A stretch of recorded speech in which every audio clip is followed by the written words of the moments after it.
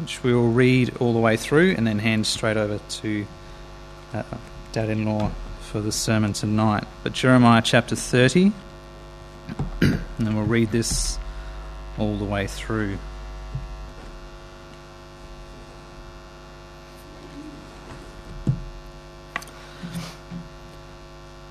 The word that came to Jeremiah from the Lord, saying, Thus speaketh the Lord God of Israel, saying, Write thee all the words that I have spoken unto thee in a book. For lo, the days come, saith the Lord, that I will bring again the captivity of my people Israel and Judah, saith the Lord, and I will cause them to return to the Lord, return to the land that I gave their fathers, and they shall possess it. And these are the words of the Lord spake concerning Israel and concerning Judah. For thus saith the Lord, We have heard a voice of trembling, of fear, and not of peace. Ask ye now, and see whether a man doth travail with child. Wherefore do I see every man with his hands on his loins, as a woman in travail, and all faces are turned to paleness. Alas, for that day is great, so that none is like it. It is even the time of Jacob's trouble, but he shall be saved out of it. For it shall come to pass in that day, saith the Lord of hosts, that I will break his yoke from off thy neck, and will burst thy bonds, and strangers shall no more serve themselves of him. But they shall serve the Lord their God, and David their king, whom I will raise up unto them. Therefore fear thou not, O my servant Jacob, saith the Lord, neither be dismayed, O Israel, for lo, I will save thee from afar, and thy seed from the land of their captivity, and Jacob shall return, and shall be in rest, and be quiet, and none shall make him afraid.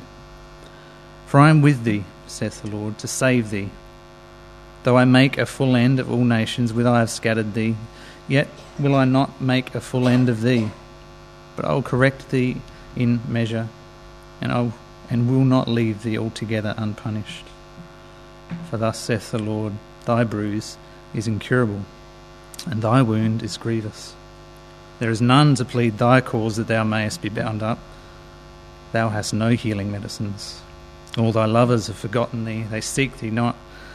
For I have wounded thee with the wound of an enemy, with the chastisement of a cruel one, for the multitude of thine iniquity, because thy sins were increased. Why criest thou for thine affliction? Thy sorrow is incurable, for the multitude of thine iniquity, because thy sins were increased. I have done these things unto thee. Therefore all they that devour thee shall be devoured, and all thine adversaries, every one of them, shall go into captivity. And they that spoil thee shall be a spoil, and all that prey upon thee I will give for a prey. For I will restore health unto thee, and I will heal thee of thy wounds, saith the Lord. Because they called thee an outcast, saying, This is Zion, whom no man seeketh after. Thus saith the Lord, Behold, I will bring again the captivity of Jacob's tents, and have mercy on his dwelling places, and the city shall be builded upon her own heap, and the palaces shall remain after the manner thereof. And out of them shall proceed thanksgiving, and the voice of them that make merry, and I will multiply them, and they shall not be a few. I will also glorify them, and they shall not be small.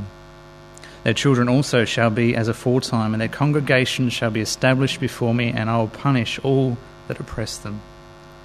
And their nobles shall be of themselves, and their governor shall proceed from the midst of them, and I will cause him to draw near, and he shall approach unto me. For who is this that engaged his heart to approach unto me, saith the Lord?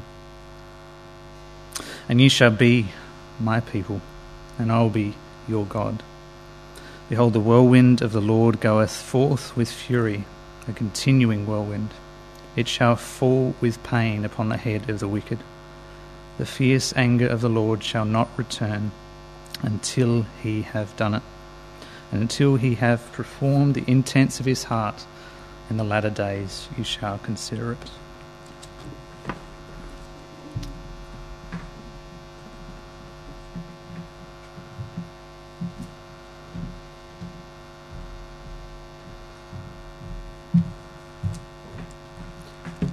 Good evening.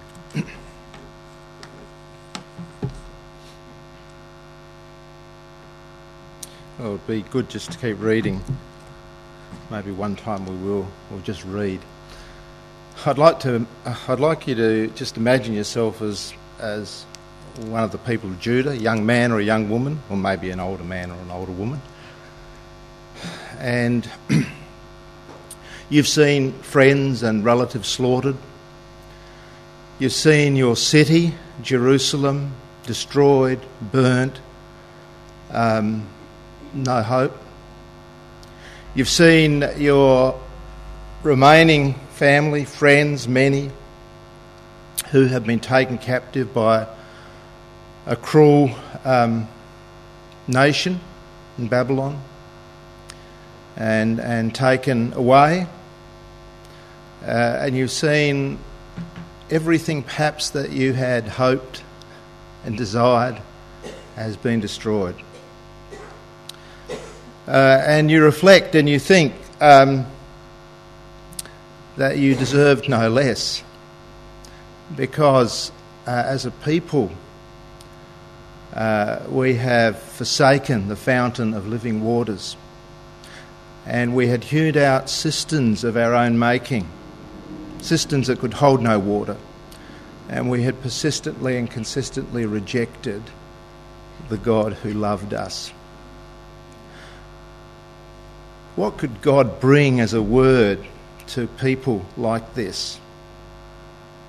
What could God bring as a word to people living today who have seen tragedy or trouble or trial or difficulty? At some point, we have to lift our eyes and look towards the hope that we have in Christ. And in Jeremiah chapter 30, from 30 to 33, it's largely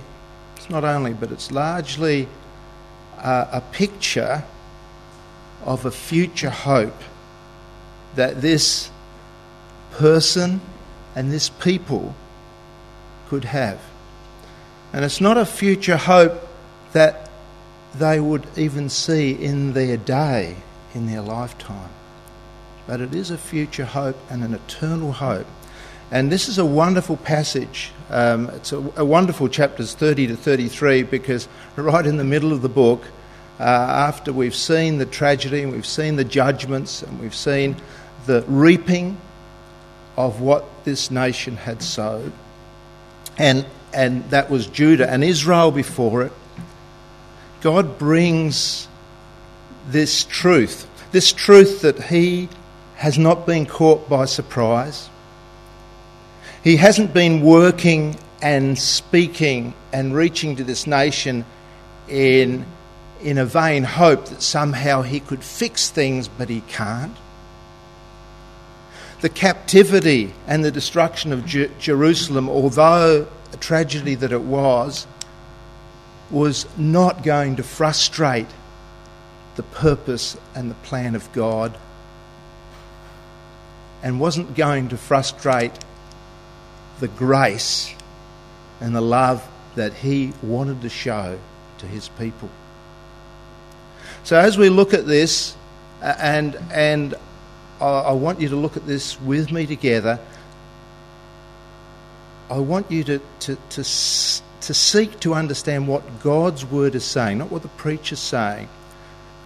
I believe certain things about this passage. I don't want you to believe them because I believe them this way. I want you to become convinced that this is what the Word of God is saying. There are three lovely threads that go through these chapters, and we're going to trace those threads. Initially, we're just going to look at chapter 30 and probably a bit of 31. That's a thread of the greatness of the sin of the people. And we see something of that in chapter 30. There's a thread of the greatness of the suffering that the people experience under the judgment of God. It was going to get worse. So if they thought that this captivity was bad, it's going to get worse. And then mostly in these chapters, it's the greatness of the Lord's salvation. It's the greatness of his grace. It's the greatness of his deliverance. And the wonder of it all, it's not just a deliverance for these people, for Israel and Judah. As we'll see, it becomes a deliverance and a salvation for us here today. And that's a wonderful thing. It's a wonderful thing that God would communicate to this to us so long ago, thousands of years ago, 2,500 years ago, that God would do this. So let me just put a little bit of a backdrop here, because it's a bit hard to follow otherwise. I just want to say something about timing here. The current exile where Judah, the southern kingdom, had been taken into captivity and Jerusalem destroyed is not the focus of these chapters. And we'll see that in a moment, but it's not the focus of that. Even the post-exile, after 70 years, God had promised to bring the people back into the land. That is not the focus of these chapters. And we'll see that as we look through it. So there's a period which we'll look at referred to as Jacob's trouble. That has not happened. And we'll see very clearly from this passage that has not happened. So Jacob's distress, the trouble, the tribulation, if you like, has not yet come, and it's spoken about here. The other timing piece, if you like, we talk about often in this place as the millennium. And I believe that there are facets of this chapter that speak about that millennial period. And I'll tell you why, but you need to come to your own conclusions. I don't want you to believe that because I have said it, because this chapter doesn't mention millennium at all. But as we go through it, I want you to put your thinking caps on and think about how it might fit together. And then, of course, the other aspect of timing, if you like, there's the current exile, post-exile, there's a time of Jacob's trouble, there's a millennium, and there's heaven itself. And there are aspects in chapters 30 to 33 that clearly speak about a fulfilment that's going to come finally in heaven. So let's start following these threads. Okay, we start in verse 1 to 3. It says, "The word came to Jeremiah from the Lord, saying, Thus speaketh the Lord God of Israel, saying, Write thee all the words that I have spoken unto thee in a book." What was the name of that book? Jeremiah. Good thinking. Okay, that's the book. He actually had written things down. He had a scribe write them earlier on in Jehoiakim's reign, and the king decided to cut it up and they rewrote it. This is later than that time, even though the writing in Jehoiakim's reign is talked about later in the book of Jeremiah. This is actually later. So God wanted this written down in a book. And praise the Lord, we've got that record here today. "For lo, the days come, said the Lord, that I will bring again the captivity of my people. I will restore the fortunes, if you like, of my people Israel and Judah, says the Lord, and I will cause them to return to the land I gave to their fathers, and they shall possess it." And you may think, well, that's talking about the return from the 70 years, and we'll see that it's talking about more than that. Now he starts in verses 4 to 9 to talk about this period of Jacob's trouble. But before we go there, we want to understand why this is happening. People like to blame God. They like to say, well, why should God bring such a judgment and a distress and an oppression against a people? And it's good to take the step back first, excuse me, and see that God is right and true and proper and just in dealing with us and with these people in this way. All right? So the first thing you read, by the way, in verse 4, that these are the words that the Lord spoke concerning Israel and concerning Judah. This is the first hint that this is not just about the captivity of Judah. He's specifically talking about Israel, which was the northern kingdom, 10 tribes, and Judah, which was just Judah and Benjamin, the 2 tribes. They were separate. Israel had already been taken by the Assyrians over 100 years before, century before. And then the captivity that we read about in Jeremiah was a captivity by Babylon, and that was just the southern kingdom, just Judah. So here, God is communicating to these people, and he's saying, look, these are the words that I speak, not just to Judah. I'm speaking to Israel and I'm speaking to Judah. So he's speaking to the whole people. Right? So it's not just about the captivity of Judah. He's lifting our eyes, he's broadening our vision.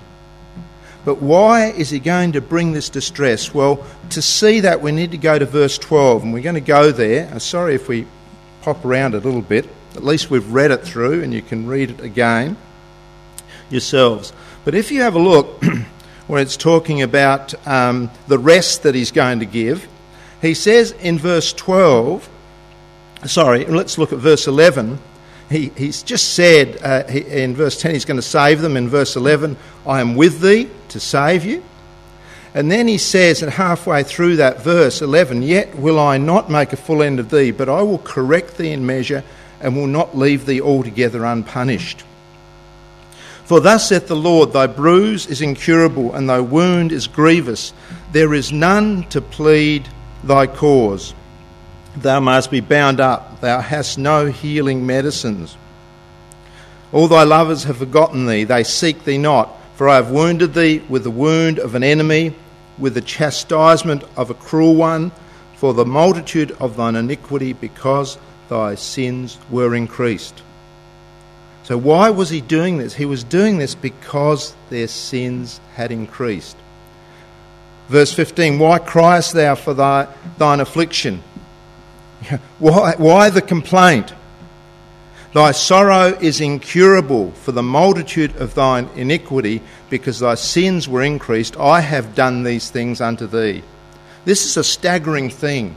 See, in terms of their current judgment, in the captivity, God had done it. And when we look at the judgment in verses 4 to 9, which is more severe, by the way, God has done it. I have done it. And just think about this. He's just talked about himself as the one who will save and the one who will be with them. And now he's saying, however, the same God who is to be your Saviour is the God that is bringing this suffering and this trouble and bringing about this grievous wound, this grievous suffering. And notice what he's saying about it here. He's saying that this is all a consequence and a result of the multitude of their iniquities in verse 14. And because their sins were increased. Is sin really that bad? Well, we don't really think so often, do we? And we do treat it lightly. There's no question. I'm sure if you're anything like me, there are many times when there are certain sins that you treat lightly. If we're honest with ourselves. We want to see how lightly God treats them. Why is God so concerned? Look at the description of these people in their sin. He's talking about an incurable bruise. Maybe I should have Aaron or one of the nurses describing some of the horrendous ulcers and things that they see. But it's an incurable bruise and it's a grievous wound. All right? And there's absolutely nothing that's going to heal. There's no person that can bring about the healing, and there's no medicine to bring about the healing. There's nothing that can be done. And I don't know if you remember in the days under the law when the book of Leviticus was giving instructions about leprosy, you remember? And remember, the priest, if the person saw the tiniest spot come out, just a small spot, the priest had to examine it. And there were certain rituals they had to go through to check, to see if it was growing, to determine whether in fact that spot was leprous. And it was a very serious business, because although it was just a little spot, it could just be a symptom of a canker that was eating away at the body and could be spread and transmitted to others. And so they would do these little tests, if you like, and determine whether it was showing the signs of something that was in fact leprosy. And if it was, that all the clothes had to be burnt, the house had to be cleaned, or if it was of certain material, it had to be burnt. The person had to be segregated from the congregation. Because this little spot on the hand had the potential for completely destroying the life. And it's like that with sin. It's like a little tiny spot that does really seem to be fairly innocuous, and it doesn't matter. And yet that's not how God sees it. He can see it as a grievous wound, as an incurable bruise. And that's how he sees it in us. See, when my heart hankers after something, I kind of see, well, I have an interest. And God may be calling it an idolatry. A worship of something that shouldn't claim the allegiance of my heart. When I have just a little look at a woman down the road, I might think, I'm just admiring the beauty. God may be calling it adultery. It's just a little look. And I lose my temper, just a little bit, and I don't even let it get out. I just keep it in, you see. And I'm bearing malice to someone. And I think, it's just a tiny thing. It doesn't matter that much. And God calls it murder.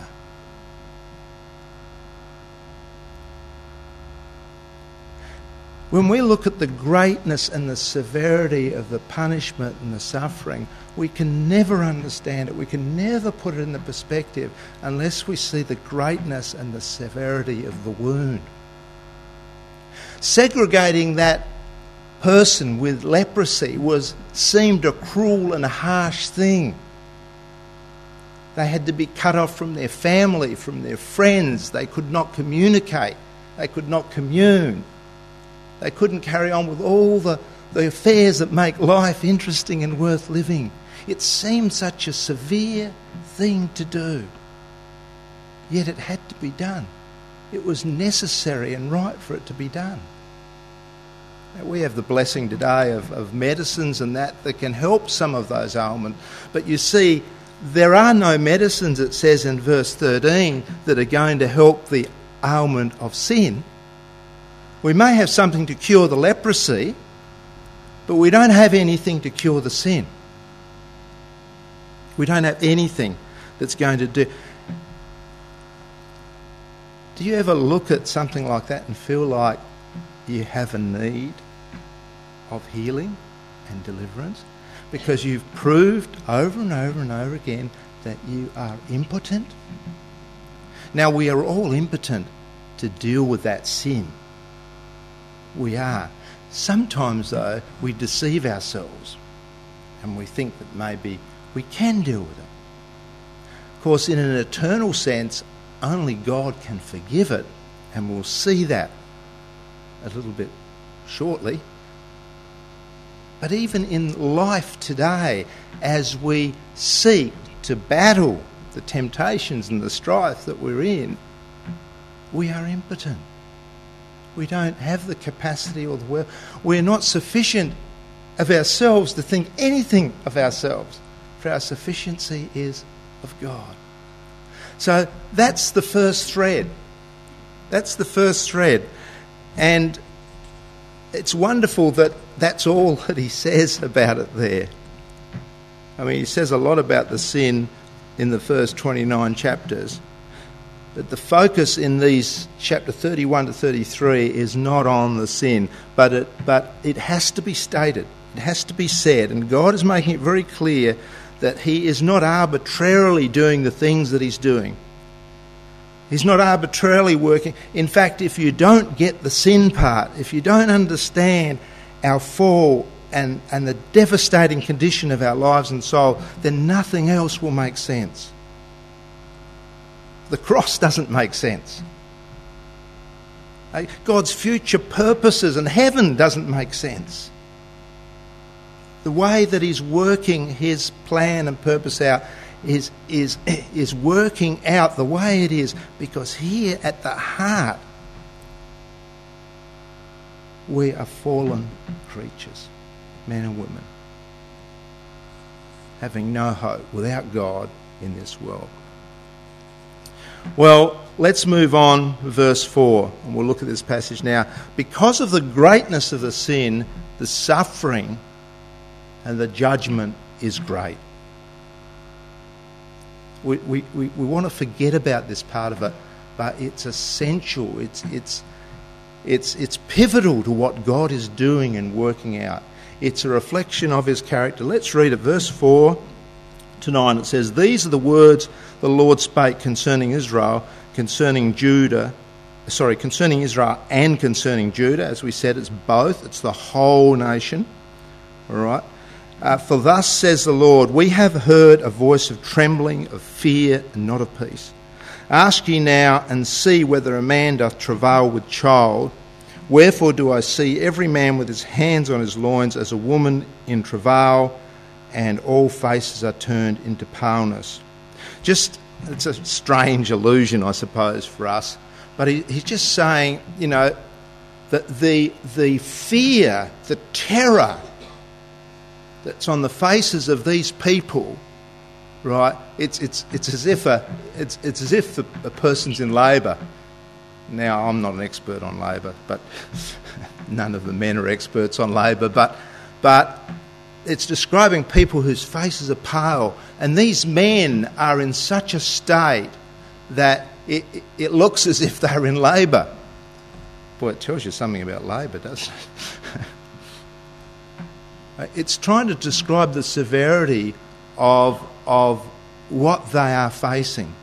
It's a picture of it. It's probably an inadequate picture, but he's painting this picture. Then he goes on to say, "Alas, for that day is great, so that none is like it. It is even the time of Jacob's trouble, but he shall be saved out of it." Remember, Jacob here is referring to both Judah and Israel, northern kingdom. It is a bit confusing because sometimes in the scripture when it talks about Israel, it's talking about all the 12 tribes. At other times in Jeremiah, also it's talking about just the top 10, northern 10 tribes that were taken by the Assyrians. Right. Here he's talking about Israel and Judah to refer to the lot, and he's also using the term Jacob here, which of course was the man Israel's name before he was called Israel. So here we have it. It's the time of Jacob's trouble, but he shall be saved out of it. "For it shall come to pass in that day, saith the Lord of hosts, that I will break his yoke from off thy neck, and I will burst thy bonds, and strangers shall no more serve themselves of him." So just think about what it's saying about this time of trouble. It's not talking about the captivity that they just experienced, as terrible as that is. In fact, it's saying here, if you read it, it says that the day, for that day is great, so that none is like it. There's not one like it. Matthew 24:21, if you look at Matthew 24, it's talking about a time of trial and tribulation, the great tribulation often referred to. It says that then there will be a great tribulation, this is Matthew 24, such as has not occurred since, the beginning of the world until now, nor ever will be. So if you've got that, this is going to be something so severe that never before has there been something this severe.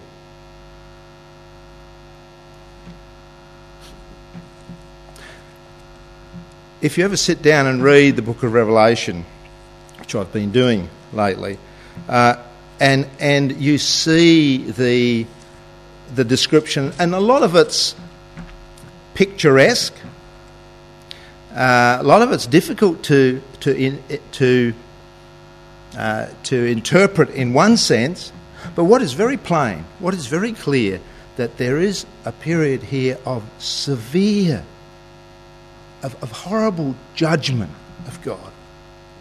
There's no question.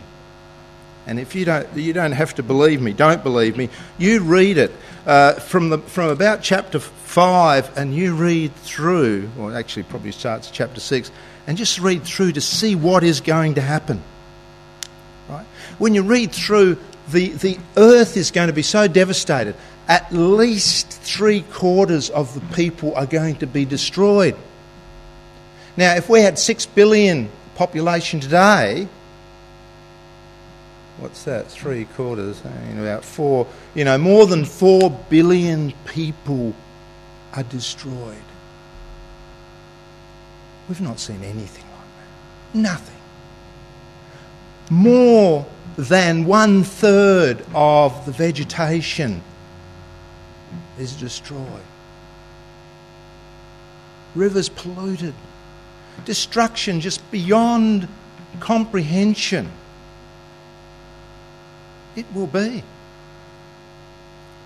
If you want to get a sense of how bad, how depraved the sin is, you look at the severity of the judgment. Jacob's trouble. The people will cry. I was just trying to look at the verse. The kings of the earth, the great men, the rich men, the chief captains, the mighty men, every bondman, every free man, hid themselves in the dens and in the rocks of the mountains, and said to the mountains and rocks, fall on us and hide us from the face of him that sitteth on the throne and from the wrath of the Lamb. For the great day of his wrath is come, and who shall be able to stand? It's not a pleasant part in one way of the scriptures, but it's there. It's there. And this time of judgment and destruction is something that is foreordained by God. It's going to happen. And talking about that, and I cannot fit these verses into anything else than that period. Cannot do it. And if you look at historically, after the 70 years, the Jews never will really return to their land, and they were pretty much scattered. They've never had a home to call their own. Never. They've lived under the occupation, the Greeks, then of the Romans, and then after AD 70, the temple, Herod's temple was destroyed again, and they were scattered again. Didn't have a place. 1948, they started to be regathered. Now, I don't know how it's all going to work out, but it's a remarkable thing. It's a miraculous thing that the children of Israel are returning to the land. Because the thing to recognise here is that we see here, it's part of the salvation is for the nation is a return to the land. Return to the land. There's no question. Now, I know today there are all sorts of doctrines and theologies and that seem to want to leave Israel out altogether. I don't know what you do with this. I don't know what you do. There are other passages in Ezekiel 36, in Zechariah chapter 14. When you look at it, you've got to do something with it. It's the scriptures. You've got to do something with it. And it's so clear that God hasn't finished with them. Romans 11, he hasn't finished with them. There's no question. Now, I know it may be complicated to work out all the timings, and I don't understand all the timings. I'm not even convinced of all the timings. But it's very clear that there's going to be a judgment. Very clear. And then it goes on to say, it shall come to pass in verse 8, and we'll think about that in a bit, but that God is going to do something out of that judgment, out of that tribulation. That brings us to the greatness of the Lord's salvation. See, the sin is great. The judgment is great. It's severe, beyond anything, such as never was, so that none is like it. But the salvation of God is great. And most of the rest of the chapter is talking about God's restoration. And then when we go to 31, it talks about the restoration not only of the nation to the land and the city of Jerusalem, but of the people restored to a relationship to God with a new covenant. And that's in chapter 31. So there's a restoration of the people to the land. And you have a look at that in verse 7 to 9, which we read. Alas, for that day is great, so that none is like it. It is even the time of Jacob's trouble, but he shall be saved out of it. For it shall come to pass in that day, saith the Lord of hosts, that I will break his yoke from off thy neck, and I will burst thy bonds, and strangers shall no more serve themselves of him. They will no longer be under oppression, but they shall serve the Lord their God, which they should be serving all the time. But look at this next phrase. And David their king, whom I will raise up unto them.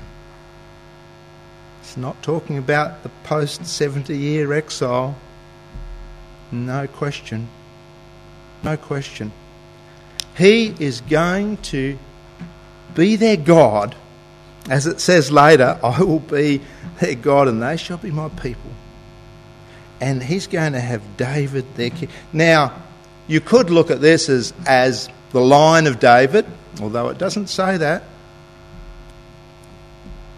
Again, I fit this together like this, that David the king will be there in the millennial period.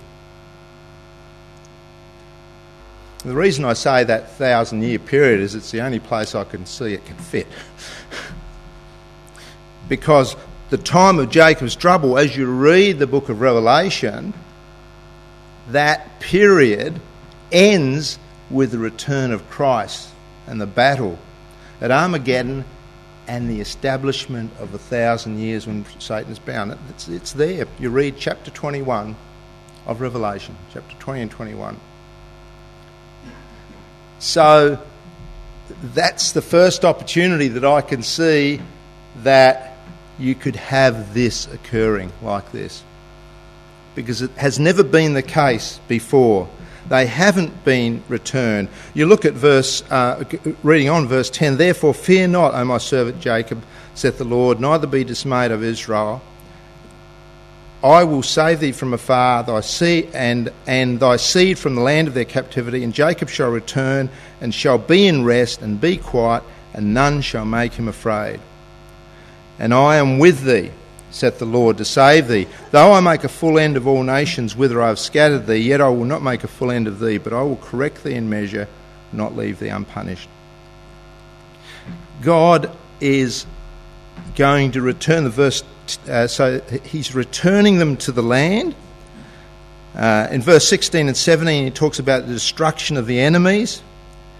In chapter 31, verses 1 to 6, and we haven't read that, but if we have a look at that, it tells us that God's going to rebuild. At the same time, in verse 1, saith the Lord, Will I be the God of all the families of Israel, and they shall be my people. Thus saith the Lord, The people which were left of the sword found grace in the wilderness, even Israel, when I went to cause him to rest. The Lord hath appeared of old unto me. Yea, I have loved thee with an everlasting love. Therefore with loving kindness have I drawn thee. Again I will build thee, and thou shalt be built, O Virgin of Israel. And thou shalt again be adorned with tabrets, and shalt go forth in the dances of them that make merry. Thou shalt be yet plant vines upon the mountains of Samaria. The planters shall plant and shall eat them as common things. For there shall be a day that the watchman upon the mount of Ephraim shall cry, Arise ye, and let us go up to Zion unto the Lord our God. He goes on to talk about the regathering of the remnant, and we haven't got time to go through this. We'll probably take this in a bit more detail in subsequent messages. But what God is doing, he is bringing the people back to the land, but he's not gathering them in a way that he's gathering them after the 70 years. Right? That gathering was a very partial return, and they were never really brought back from having been scattered. The other thing that's interesting about God's grace and greatness of his salvation is that he's not only going to restore them to the land, he's going to restore Jerusalem. And if you read from verse 18, we read it from verse 18 to 24, starting at verse 18, For thus saith the Lord, Behold, I will bring again the captivity of Jacob's tents, and have mercy on his dwelling places, and the city shall be builded upon her own heap, and the palace shall remain after the manner thereof. Jerusalem's going to be rebuilt. Now, that's elaborated in chapter 31. If you go to chapter 31, 35,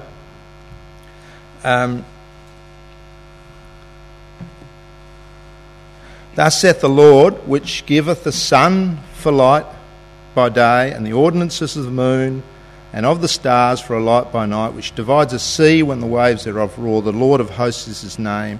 If these ordinances depart from before me, saith the Lord, then the seed of Israel also shall cease from being a nation before me forever.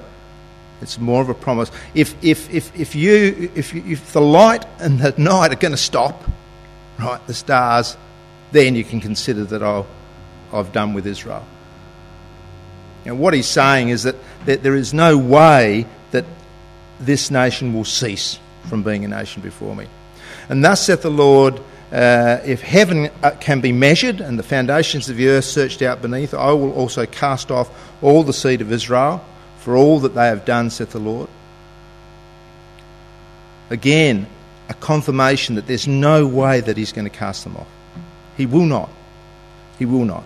And behold, the days come, saith the Lord, that the city shall be built to the Lord from the tower of Hananel unto the gate of the corner, and the measuring line shall go forth over against it upon the hill Gareb, and shall compass about Goath, and the whole valley of the dead bodies and of the ashes, and all the fields unto the brook of Kidron, unto the corner of the horse gate toward the east, shall be holy unto the Lord. It shall not be plucked up nor thrown down any more forever.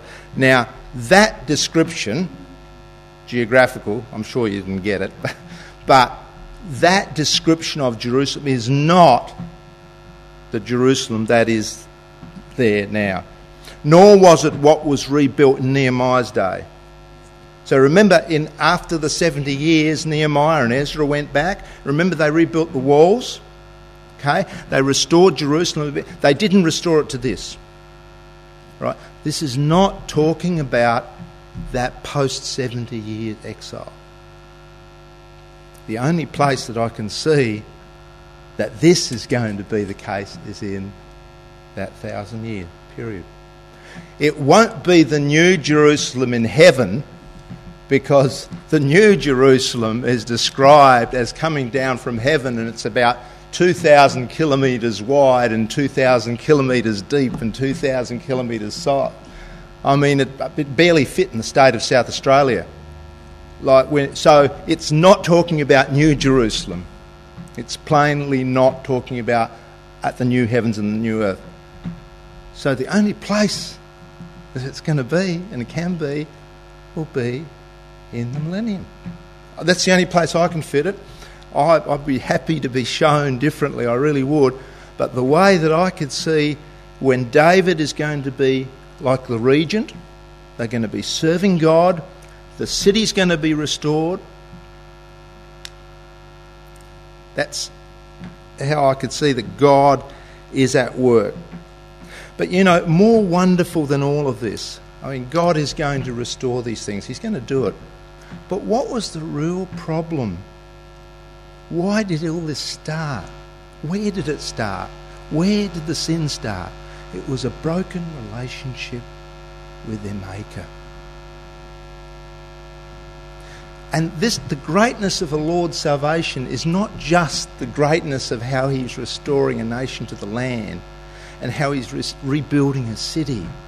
It's he's rebuilding a relationship with the people. And we have to go to chapter 31 to see that.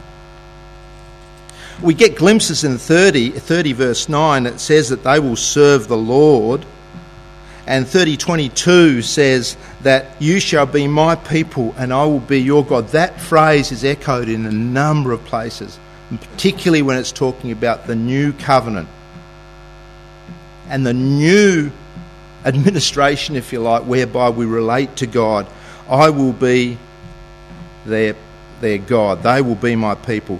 When we go to 31, chapter 31 and verse 31, behold, the days come, saith the Lord, that I will make a new covenant with the house of Israel and with the house of Judah, the whole nation. And not according to the covenant that I made with their fathers, and not according to the Mosaic covenant. And he goes on to talk about the Mosaic covenant. The covenant that they had broken. The law that they had sinned against. In verse 33, this shall be a covenant that I will make with the house of Israel. After those days, saith the Lord, I will put my law in their inward parts, in their hearts. Ezekiel says a similar thing. I will give them a heart of flesh and not of stone. And I will put my law in their inward hearts. I will write it in their hearts, and I will be their God, and they shall be my people. It's about the restoration of relationship. And they shall teach no more every man his neighbour and every man his brother, saying, know the Lord, for they shall all know me, from the least of them unto the greatest of them, saith the Lord. For I will forgive their iniquity, and I will remember their sin no more. Aaron's going to get us there, so I don't have to talk about that. Hebrews chapter 8 and Hebrews chapter 10 refer to this passage. Verse 17 of chapter 17, I will remember their sin no more. And he talks about the covenant, and in chapter 8 he talks about the fact that the old covenant wasn't sufficient. It's not that it was bad, but it could not deal with our sin. There needed to be a new covenant, a new basis of relationship, and that's what he's talking about here.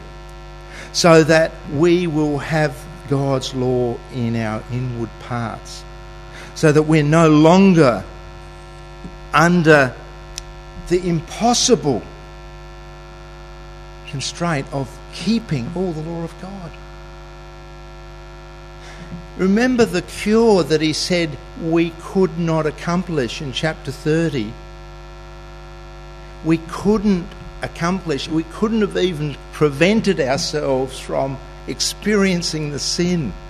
We are fallen creatures. We're depraved people. So how could God do this? This just makes his salvation so wonderful, so remarkable. This covenant has not completely been fulfilled yet. It's not finished yet. Because if you look at this thing, they shall teach no more every man his neighbour and every man his brother, saying, know the Lord, for they shall all know me, from the least of them to the... Again, I can only see that that's going to become, what shall I say, an expansion of the fulfilment, if you like, in the millennium. But today we do have the restoration of the relationship. If you're a non-Jew today, and I think most of us are, Romans chapter 11 says that we have been grafted in. I don't know how God has done this, but this is a wonder of wonder. This new covenant, when you look at the New Testament, is a new covenant that engages us. It's not just for the nation of Israel.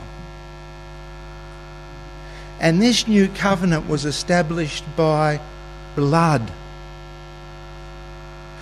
See, the time of Jacob's trouble was something that was never before experienced, never will be experienced before or after. It's a huge trial, but there was a greater tribulation. There was a greater suffering than all of that, and that was when God in the flesh hung on the cross. That was when God became a child and humbled himself and became obedient unto death, even the death of the cross. That was greater than that Jacob's trouble, the trouble that our Saviour experienced. See, there was no way that we could cure that sin. There was no way that we could cure the wound, and we all know that. And God here, right back 2,500 years ago, is saying, I'm going to make a new covenant. The old covenant, Hebrews told us, has been put away, and the new has been established now, so that we can draw near to God by the blood of the everlasting covenant. So that when Christ bore our sins in his own body on the tree, when he suffered that penalty, we could have hope in him. Christmas is a wonderful time to reflect on his entering the world. But doesn't it become far more significant when we think of the broad sweep and scope of God's purpose, and how the severity of our sin led to a severity of judgment and suffering, and more of it we're yet to see. But beyond that and above that is the greatness of God's salvation for anyone who would put their trust in him. And I'll finish off with those two verses. They were back in Jeremiah 17, verse 5 and verse 7. Thus says the Lord, cursed be the man that trusteth in man, and maketh flesh his arm, and whose heart departeth from the Lord. And verse 7, blessed is the man that trusteth in the Lord, and whose hope the Lord is. That's the basis of our restored relationship. When we call upon the name of the Lord, and our hope becomes firmly planted in Christ, who alone can lead us through to an eternity with him. Praise the Lord. Let's just pray.